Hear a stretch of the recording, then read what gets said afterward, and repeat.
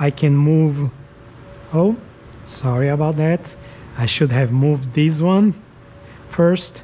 So this happens all the time. So let's do it again. We run and we let it accumulate for a few seconds. And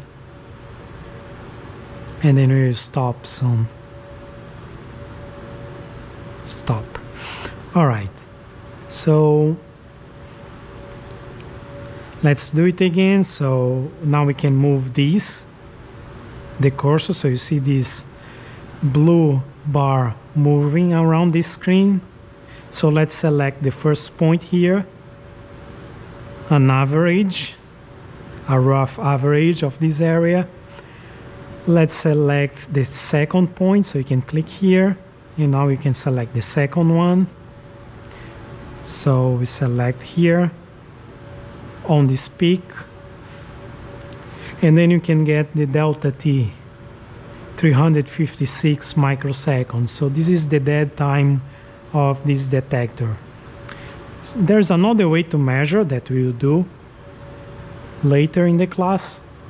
It's called the two-source method, and we have this source here that was broken into,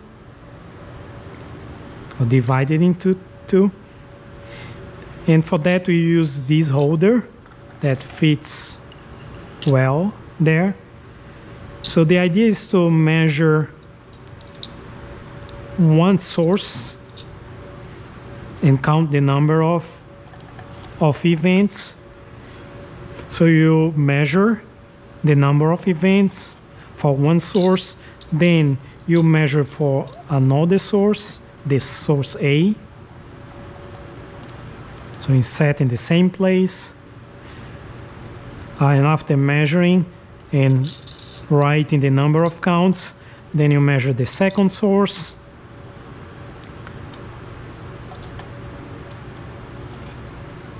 And after you measure the number of counts, you can just use the formula that you have on your notes, and then you can calculate the dead time using the two-source method with the dead time using the Stever method.